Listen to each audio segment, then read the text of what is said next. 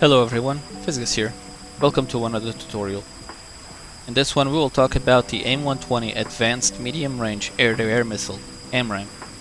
We'll go over its configuration, the symbology, its usage against single or multiple targets, as well as how to employ it along with the different radar modes. I covered the radar modes in a previous tutorial, which I recommend that you watch before watching this video. I will leave a link to it in the description and in the info card on the screen. This tutorial is not intended to be an extensive explanation about this weapon and its associated systems, but I believe that if you follow this tutorial, you'll be able to use this weapon effectively. Let's get into it. Setup inside the aircraft. When you're inside the aircraft, go to air-to-air mode. Alternatively, you can enter the missile override mode by using the switch on your throttle or by using the M key on your keyboard. To exit this mode, if you use the throttle, put the switch back in its original position, or on the keyboard, press the C key. On the SMS page, we have the following OSBs. The first one indicates that we have air-to-air missile selected. Pressing it once will select the air-to-air gun, which I won't cover in this video. Press it again to go back to air-to-air missiles. After that, we have the inventory OSB, which allows you to check what's loaded currently on the aircraft. The following OSB takes us to the control page, which I will cover later. The next OSB shows the currently selected missile type and quantity, currently 6. Press it to cycle through the different types of missiles if multiple types are loaded on the aircraft. Along the bottom, it's displayed in which stations the currently selected missile is loaded on. You can cycle the stations by pressing the OSBs next to them, or by pressing the nose wheel steering button on your stick when in the air. The next OSB tells the missile the physical size and radar cross-section of the target it's going after. This will change the fusing setting on the missile. The sizes can be either unknown, small, medium, and large. If you're unsure, select unknown. Pressing the next OSB and selecting slave option ties the missile to the radar and prepares it for launch against the designated target. On the other hand, selecting the bore option centers the missile diamond on the HUD horizontally and position it 6 degrees below the bore sight cross. We will look at this symbology a little later as well. On the control page, there isn't anything essential to missile usage. The only thing here that's worth noting is the missile sequence number, which assigns an ID to a missile as it's launched. The missile ID serves an additional purpose as a synchronization and identification pattern within the data link system.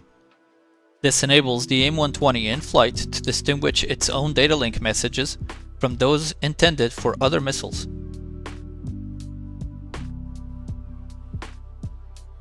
Missile symbology. When you lock a target, you will see the symbology for the missile shown on the heads-up display. The same information is repeated on the FCR page. On the center of the HUD, we have the following information: the TD box with the target's altitude underneath, the attack steering cue, which is the smaller circle, the allowable steering error circle, which is the larger circle that varies in size.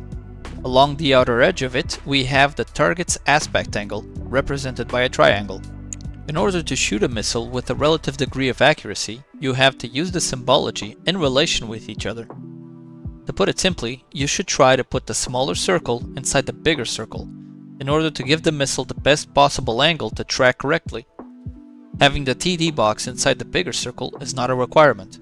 Along the right-hand side of the HUD, we have the dynamic launch zone symbology. This symbology will change with more information added as the target gets closer to your aircraft. On top, we have the loft solution cue. This is shown when the target enters the following mark, which is the range aerodynamic. This is the absolute maximum range of the missile. When inside the range aerodynamic, if you pitch up to match the value shown in the loft solution cue, the missile estimates that there is a marginal chance of hitting the target if the target is non-maneuvering. Personally, I find this manner of shooting the AMRAAM quite unreliable, so I wouldn't recommend using it. The following mark is range optimal. This still means that if you shoot the missile at this point, it's still stretching its range, but it has a higher probability of hitting the target. This estimation still assumes that the target is non-maneuvering. Next we have the in-range zone. If you shoot within this zone, the missile has a higher probability of tracking and hitting the target even if it maneuvers. However, the target can still outrun the missile if it turns away. Finally, we have the maneuver zone. If you shoot within this zone, the target can't outrun the missile. It will have to try to defeat the missile by using countermeasures and defensive maneuvers. Along the left of the DLZ, we have the closure speed as well as the distance at which the target will be from your aircraft when the missile goes active. In this case, the closure speed is 1,190 knots, and the target will be at 15 miles from my aircraft when the missile goes active. As you approach the target, you will see that the cross inside the TD box is starting to blink. You will also see the digital maneuvering cue. This is the heading change the target has to make in order to degrade the AMRAAM from high hit probability to nominal. When the target is within the maneuver zone, you will notice the following. First, the big circle will start to blink. Additionally, along the DLZ, the F-pole will be displayed. Contrary to what was displayed on there before, the F means that the missile will come off the rail active, and it estimates that the target will be impacted by the missile at 4 nautical miles from our aircraft. Shooting the AMRAAM. You can launch the AMRAAM using any of the radar modes. For this example, I will select the most reliable mode against single targets, STT. For this example, I will take the shot as the target enters the in-range zone. I press and hold the weapon release button, Fox 3. We now have some more information under the DLZ. The A pole is repeated, showing the distance the target will be from your aircraft when the missile goes active, in this case, 13 miles. Underneath you will see a counter in seconds, that can mean different things depending on the symbology. Time to activate, represented by an A, is the time left for the missile to turn on its own radar seeker head. Medium pulse repetition frequency, MPRF, represented by an M, refers to the time at which the missile will no longer be reliant on the launching aircraft's radar to guide itself. Impact, represented by a T, indicates the estimated time until the missile impacts the target. Termination, represented by an L, indicates the time left until the missile times out as it's lost the original target. Additionally, on the FCR and the HSD, the icons shown on the image will be displayed. The ones relevant after taking a missile shot are the following. A purple symbol, which means that the target has a missile going for it, but the missile is still inactive. A red symbol with a dash across it, which means that the target has a missile going for it and it's currently in MPRF. A red symbol with a cross over it means that the missile is in its terminal phase and will impact the target in the time shown on the HUD and the FCR. Finally, a red symbol with lose under it means that the missile lost track to this target. I'll now demonstrate the whole process from launch to impact without interruptions.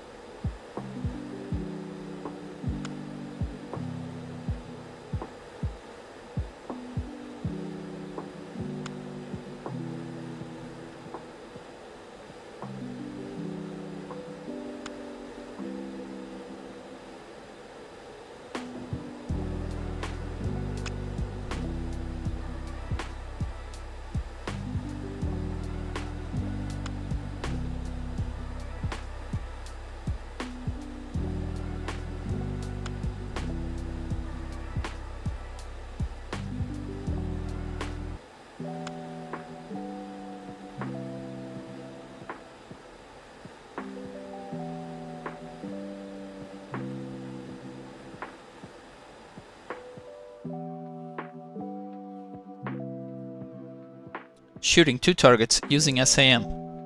With Situation Awareness mode, you can shoot 2 missiles at 2 different targets at the same time. While in RWS mode, start tracking a target. Then, pick a second one, pressing TMS forward once your cursor is over that target.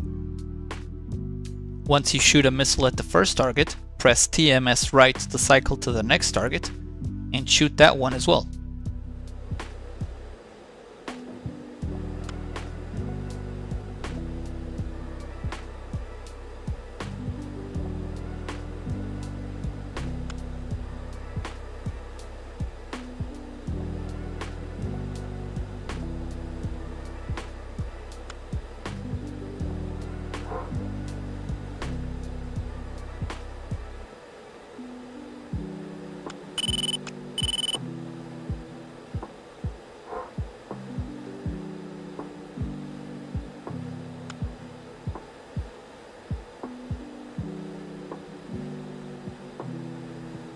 As you can see, while the missiles are in the air, I'm cycling through the targets to check the information on them.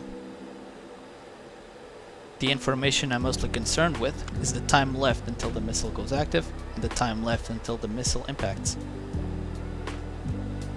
Additionally, I'm manipulating my radar to make sure that both targets stay within the azimuth range.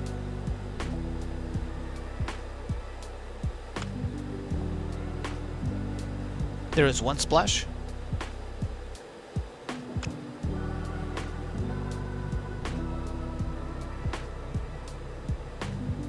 And there's the second one.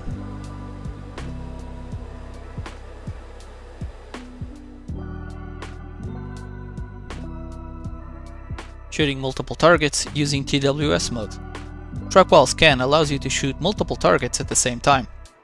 Simply select the first target, launch the missile, then cycle to the next target using TMS right, launch the missile at it, and repeat the process for all targets you wish to engage.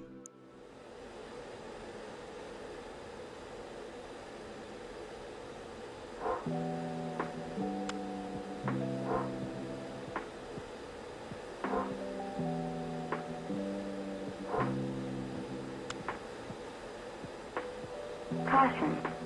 Caution.